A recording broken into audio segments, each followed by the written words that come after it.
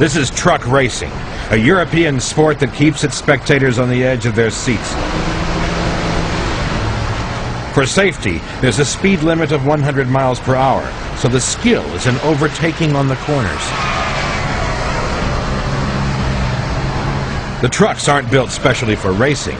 They're all adapted from road-going vehicles and engineered for acceleration rather than ultra-high speed.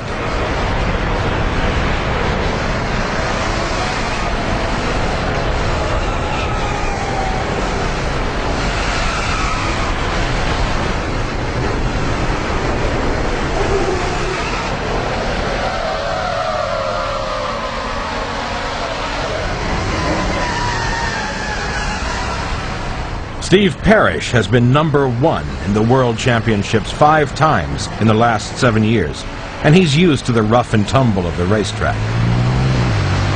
It isn't as bad as you first think. We have special race roll bars and very stiff chassis, and it actually handles reasonably well. There's still an enormous amount of weight there, and it doesn't do exactly as you ask it, but it's much more precise than you would imagine a truck could possibly be. His truck is a top-of-the-line Mercedes that has been customized for racing. It's basically a 12-litre V6 engine, which in a road truck produces, I think, about 450 horsepower. The technicians and engineers work miracles with it and get it up to something like 1,250 horsepower, and I can tell you that is very, very impressive, not only to watch but to drive. It goes from 0 to 100 in 9.6 seconds. Keeping all that power in check means that there's a tremendous buildup of heat in the disc brakes. So water is sprayed directly onto the discs to stop them from overheating.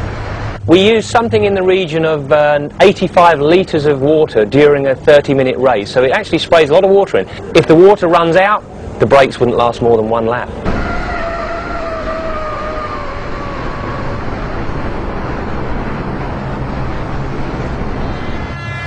After half an hour's racing, there was only 20 seconds between the finishing time of the first and the last truck. In this qualifying race, Steve has come in 5th, which places him 5th in line for today's final. After each race, the truck is weighed. There's a minimum weight limit of 5 tons to prevent the trucks from being rebuilt with lighter, more expensive metals. Information from each run is downloaded onto a computer. From this, the team can analyze the engine temperature and pressure, the G-forces, the suspension, and of course, Steve's performance around the corners.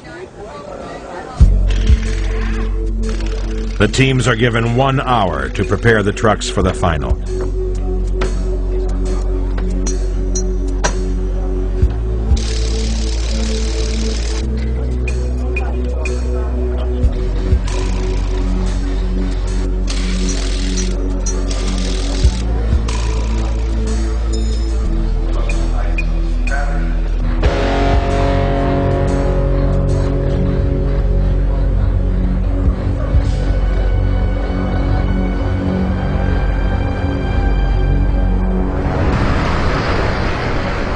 Driving such a huge piece of machinery around a racetrack requires particular skill, especially when there is so little space to overtake. Steve credits his racing success to his smooth driving technique.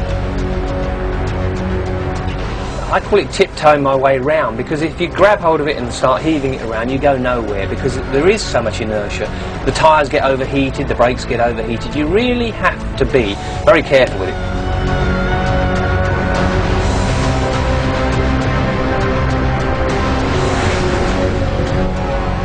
Even changing gear is a specialized technique.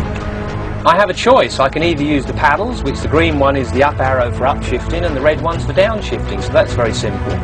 Or if I want to, I can use the stick shifter, but it's much easier. There's no gate or anything like that. It's just forward for faster and back for lower gear.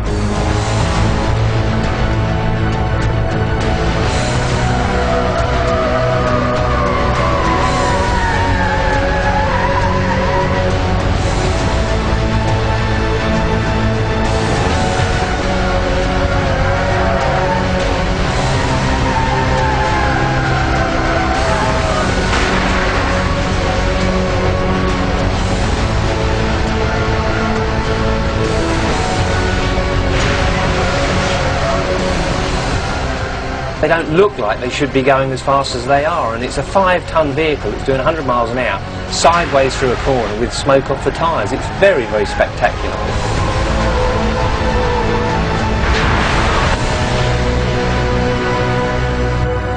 Unusually for Steve Parish, this race has been a disaster. He suffered some serious damage to the truck and fallen back to 6th place. I'm an awfully bad loser. I just don't accept it, I really don't. But I hate to blame myself, because once the race driver starts to blame himself, he's nearly finished, he's lost his confidence, and that's very, very important to be a racing driver.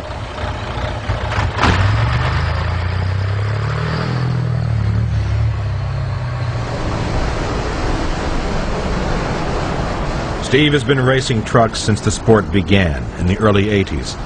At that time, the trucks were either driven by truck drivers with no racing experience, or like Steve, racing drivers with no truck driving experience. It was all a great recipe for entertainment. And over the years, there have been some spectacular incidents.